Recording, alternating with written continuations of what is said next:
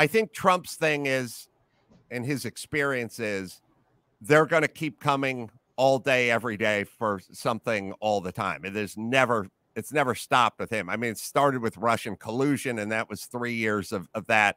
So I think he's now stonewalling.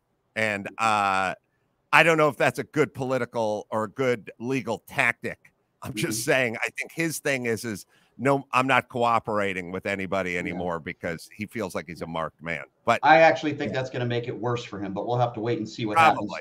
Yeah, only a couple more minutes.